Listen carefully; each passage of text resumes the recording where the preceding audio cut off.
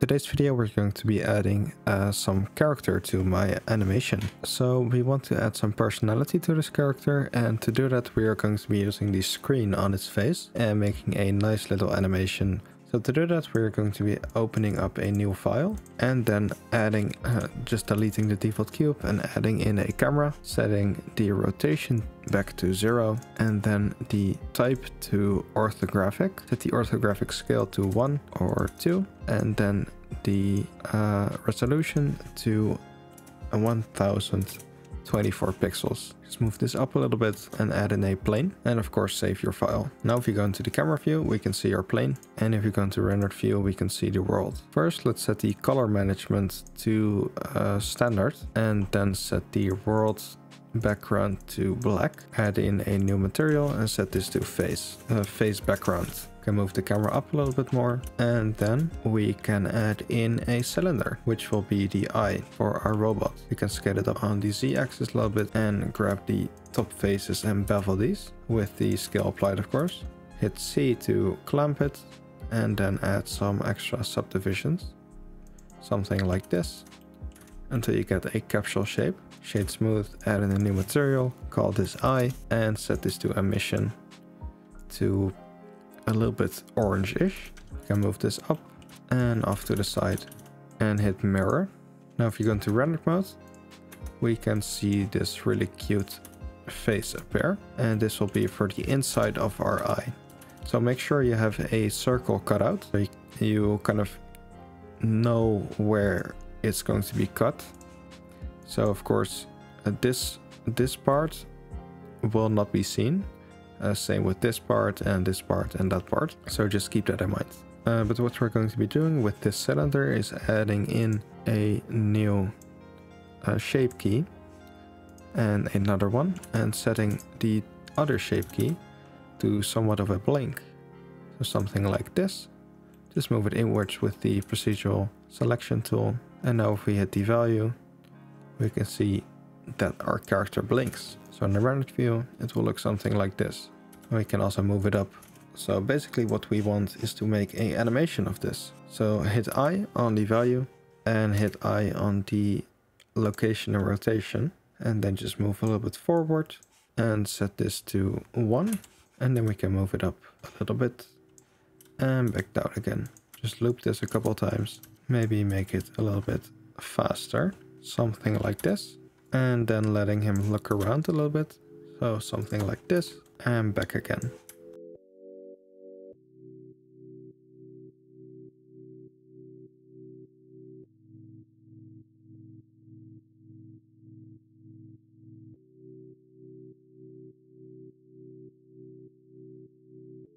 And then we can loop it right here at 160 frames, and it already looks pretty cute. Something else we can do is we can add in a grid in front of this. So just a plane that's subdivided a bunch of times. Set this to wireframe, and now it looks like it's kind of pixels. You can also add in a subdivision, and I think this is pretty much it. Of course it's not perfect since we want to mimic LEDs, but it doesn't really work since we cut it off right here. If you really want to do this, you can probably watch a CG Matter video on this, but for me this will work pretty fine. So now we can just render this as an animation. So just search for your folder and give the MP4 extension in the name. Then set this to FFmpeg video and encoding to MPEG-4. And then just render this. It shouldn't take too long since it's easy. And now it's finished and we can go back to our project. So now that we're back, we can go into the timeline and in the shader editor. In the shader editor we want to go to our screen and make sure we select our screen. And as I said in the last video, we kind of messed this up a little bit. Well, we didn't mess it up, but I wanted to do something else, but I just showed you a step in between. You don't have to watch this video to make a nice model. So it's pretty cool that you're here.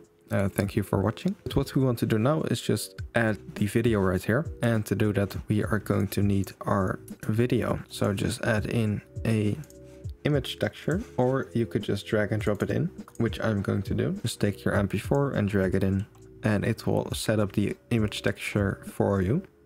we can add this to the base color and assign this material.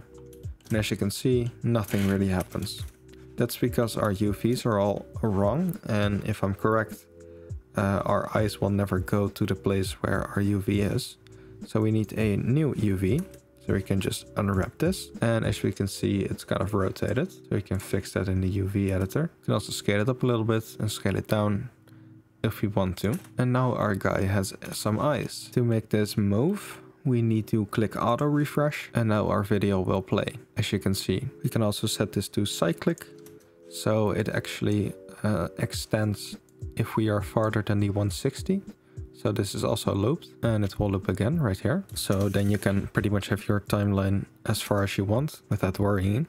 And that's also why we made it loop. If you want some bonus points, you can go over to your material and make this an emission. Set the color to the color, an emission to the surface, and then you can crank up the strength to something like 5 to actually have it emit some light. In Eevee, you could turn on bloom, and this will add a lot to your scene. I'm not saying you need to have 2 eyes, you could also go for 1 eye or something else entirely. It's up to you. But this video was just a really quick explanation as to how you can add some character to your animation by having this face animation. And it's finally time to render him. So the first thing we need to figure out is what we want. Of course, I really like nature scenes, but something like this could also work, where we just move the ground and make it kind of contrasty, so we have some things to look at, so we see the movement. Something we can do is just set our 3D cursor by pressing Shift and right mouse button, and then we can add in a empty sphere, and we can set this as our focus point. Go over to the camera and add a object constraint, track 2, and select our empty.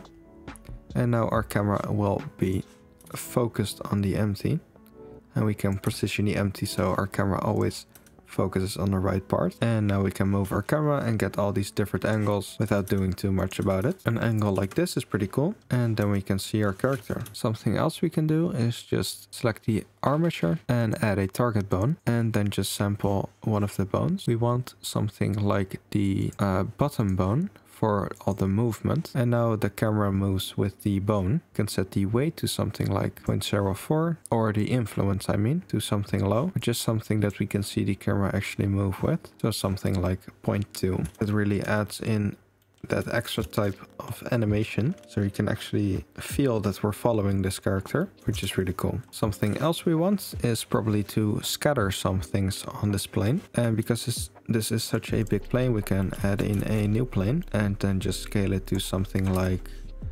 this. This should be where our character walks, and then we can add in a particle system, set to hair advanced rotation, set this to the normal, and then the render we can add in some rocks. You can download rocks wherever you want, but I'm just going to spawn them in from my add-on, something like this. I only need one, it doesn't have to be very interesting. Set this to object and then select our rock, and then we can set the randomize scale and randomize the number. We can show emitter off, set show emitter off in the viewport display, in the render display, and just have a few rocks, not too many. And now we can move the plane to signify movement. So in the timeline, we can hit I for the location and rotation, and again, and then we just need to time this. Of course, set this to linear, a little bit too slow, I think. So we need to add some more movement, and this is also too slow. This is more like it. This looks more like what I wanted. So as you can see right here, where we get a contact point, we can see that it barely moves faster than the ground, which is really great, because this contact point should be where the ground stays stationary, relatively, and it does that pretty perfectly.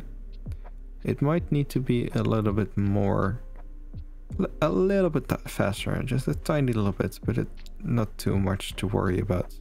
This is pretty much perfect.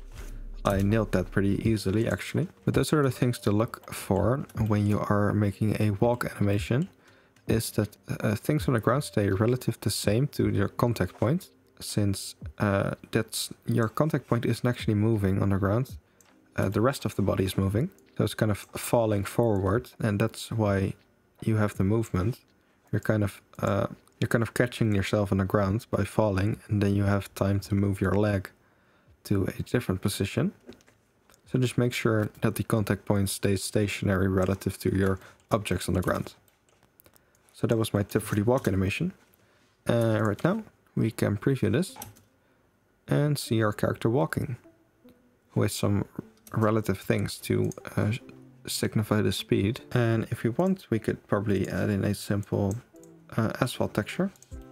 So just add in a Voronoi texture, set this to the bump and set the color to black, blackish with a color ramp so we can change the colors. And now we have a more realistic render. Not really realistic, but just instead of on a perfectly rough ground, just some noise scattered in. And this will be a really nice render. So let's just render an image. Just find something on the timeline that we want. Maybe something like this. So we can hit render, then go over to the compositing, select use nodes, and then Control Shift select our render layers and we can preview it. And now we can add something like glare and set this to fog glow. So we can add some nice bloom right there. Add a hue correct or hue saturation value node and change the hue a little bit and the saturation and the value. Create a more moody render. You can also add in a bright contrast node and change the brightness and the contrast for an even moodier render. So something like this. And then we have a really nice render of our robot. We can go over to the viewer node and then go over to the view and hit our node and click save this image to save our render. And this is my final render. I hope you enjoyed. I hope you learned something. And I hope to see you in the next video, which will not be a series, but I really hope you enjoyed this series. So goodbye.